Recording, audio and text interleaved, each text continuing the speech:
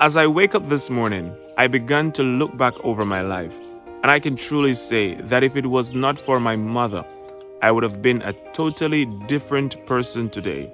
Some of the things that I have narrowly escaped in life, I am pretty sure it is because she was on her knee praying for me. Maybe I wouldn't even be alive today. Who knows?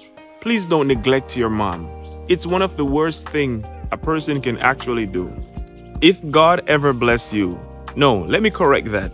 When God bless you, don't forsake your parents. Don't be foolish, my friend. Even if you can't give them everything, check on them.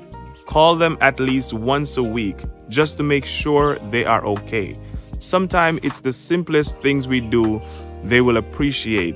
I see men take women to the car mart and say, choose a car that you like, and their mom is back home, haven't eaten in days. Are you aware of what you're doing?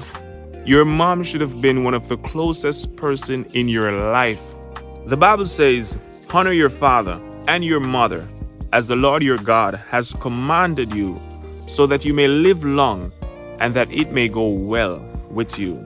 A mother is the only person who carries you for 9 months in her womb, and for 3 years in her arms, and forever in her heart. To every true mother out there, to the world, you are a mother, but to us, you are the world.